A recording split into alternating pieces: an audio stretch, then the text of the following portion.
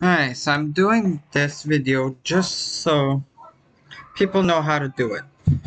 But I'm in no way an expert on taking computer apart. I'm just doing it as I learn how to do it. So, basically you could void your warranty, you could do whatever to your computer and mess it up. So, do it at your own risk. But I bought this laptop with all the tax. It came up just a bit over 1,000 Canadian. And it only had 256 gig of M.2 drive, and the graphic card only has 3 gig and 8 gigs of RAM,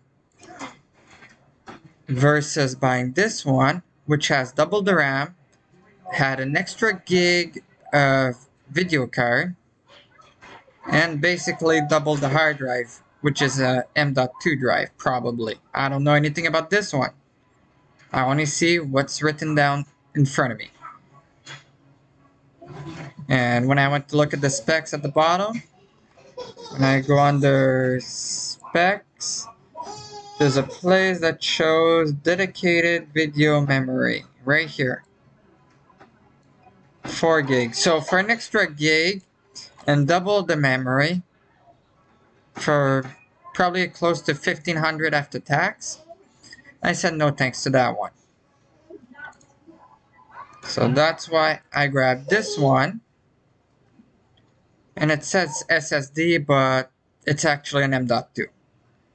Then I went on the HP website to find out the RAM type, which is DDR4 3200 SD RAM. And I found a forum. Some people were putting 32, some people were putting a total of 16.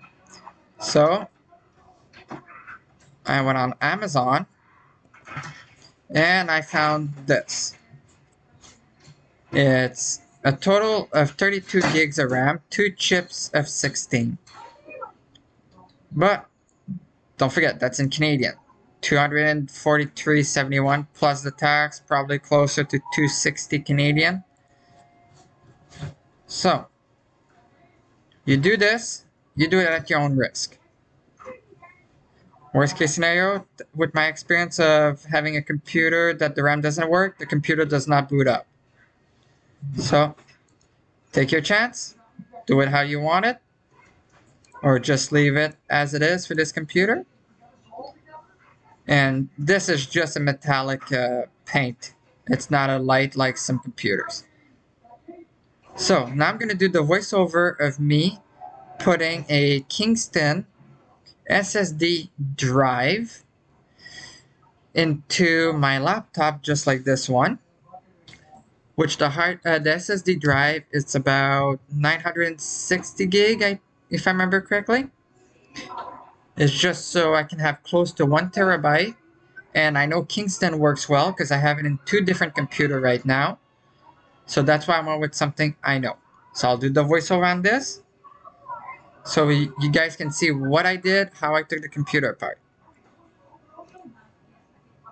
Alright, so this is the voiceover to add an extra hard drive to a laptop that has a M.2 drive with Windows already on it.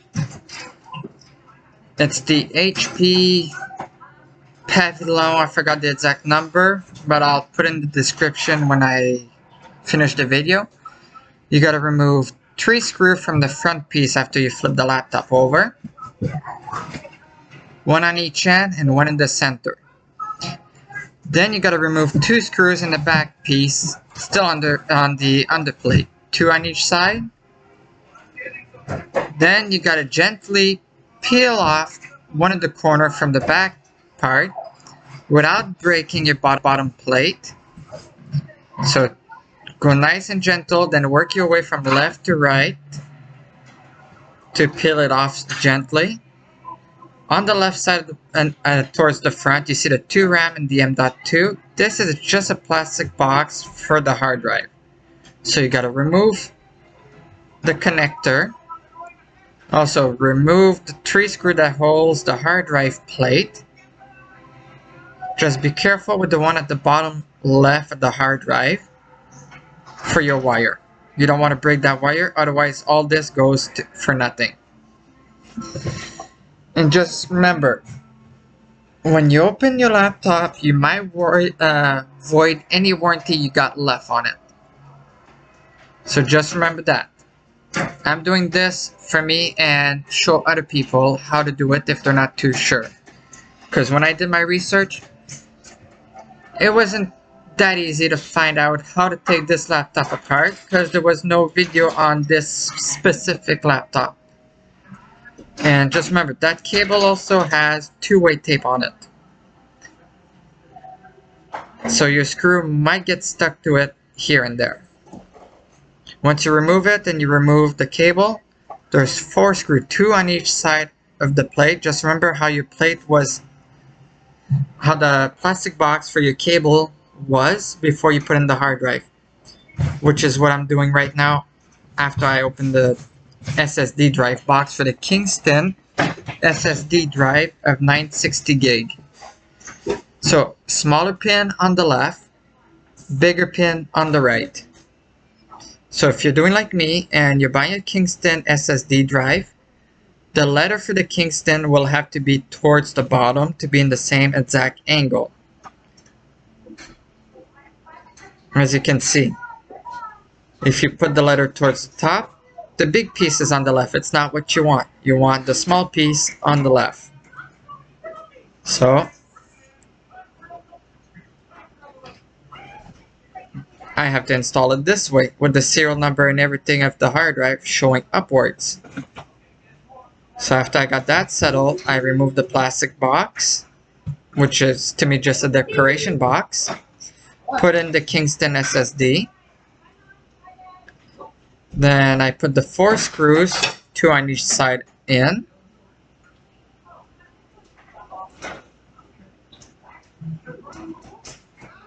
After that, I put the hard drive gently with the part with the wire first.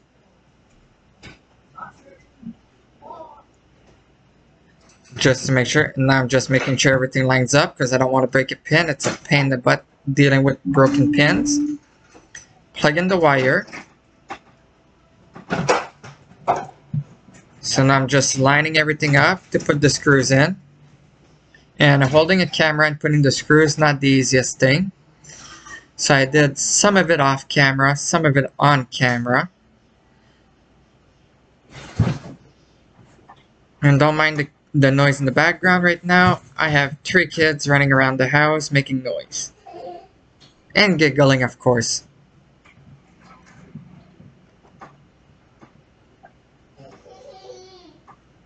So as you can see, I'm having a little bit of issue with the screws, so because I'm doing it with one hand.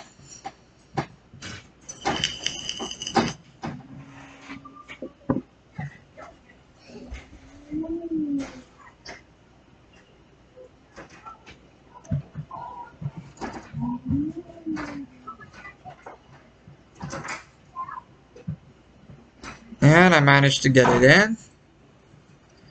So I'm not tightening it all the way, I'm just putting it so it's nice and there.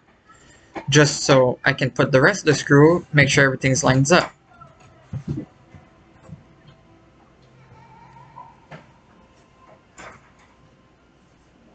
The one that gave me the most problem is the one with the wire, because I have to make sure not to ruin the wire for the SATA plug. Otherwise, it goes all to waste.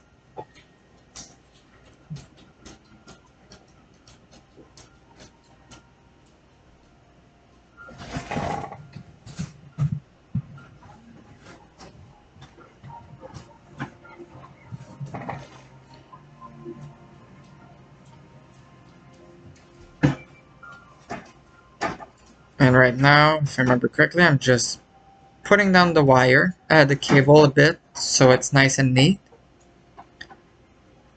Because I did that final screw off camera. And I'm just looking at the laptop. So if you have a battery to change, your battery's at the bottom part on the right. So you put your plate back in. Front piece first. I did the middle. So the whole front piece first. Then I worked my way up towards the left. Then the right all the way towards the up. And then I did the middle. Then I made sure everything was clipped in. And I started with the small screws for the front piece, which there's only 3.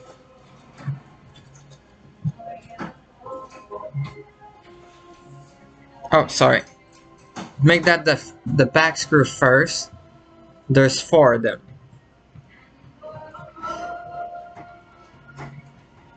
If I remember correctly, I did 1 on each side, then I did the 2 middle one.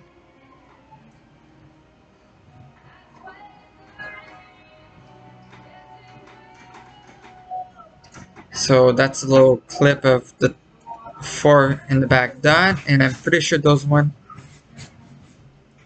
Yeah, I think those one were done. That's why I flipped it over. I'm just doing the voiceover by memory. Sorry about that. No way, no professional, but at least you guys know what to expect by doing it yourself. So now I'm just booting up the laptop, making sure it turns on.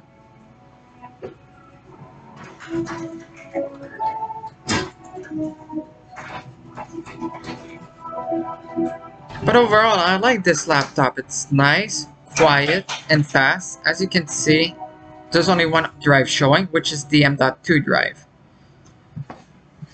So then you go on Start, Task Management. Drive Manager.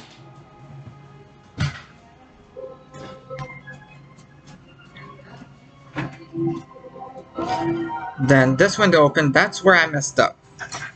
So I think I paused the video and figured it out after and restarted the video.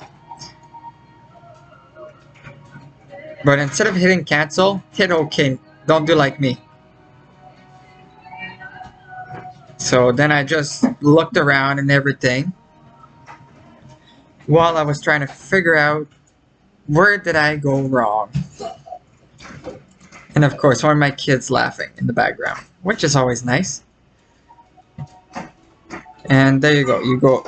If you do like me a mistake, you go insert this, then you choose the disk, press OK.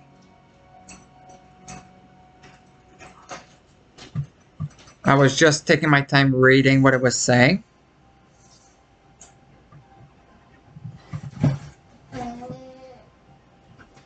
Then you go right click, you do the new partition, then you set it up. And I just make sure I got the full memory possible I can, which is what I hate about Windows. They don't give you the actual full size of your drive. Then I just put it as a D drive, because I'm used to the letter. Then I left it the way it was, and then I press finish, and then there was my drive. As you can see. Then I went on this computer, and I saw my disk, and I actually renamed it to SSD D drive, if I remember correctly. Or I just renamed it to SSD. Did apply.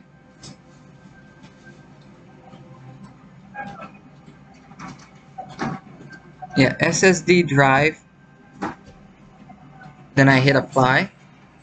Then I did continue. Then I hit OK. And then I did continue. So now I see SSD drive, then in bracket D. And that's it. If you liked it, hit the like. If not, well, doesn't really bother me. I just did it to help you guys. Have a good one.